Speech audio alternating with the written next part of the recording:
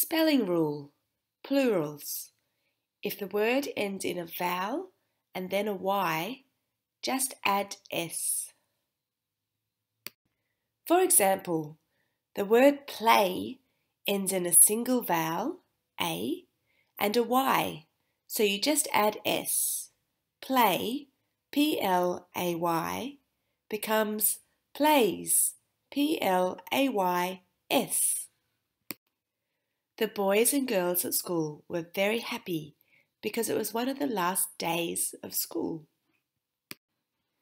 They had lots of jobs to do.